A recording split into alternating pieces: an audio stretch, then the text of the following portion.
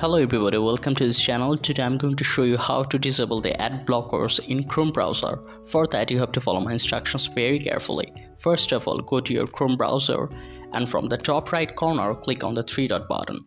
Now at the bottom border you can see an option, settings. Click on this option. Now if you scroll down a little bit you will find a section advanced. Under this advanced section you will find a site settings button at the fourth place.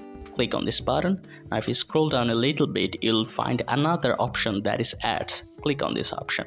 Now you can see that ads option is turned off. That means it will not block any ads on the sites that show intrusive or misleading ads. So it is already turned off, but if you make this turned on, that means it will block the ads.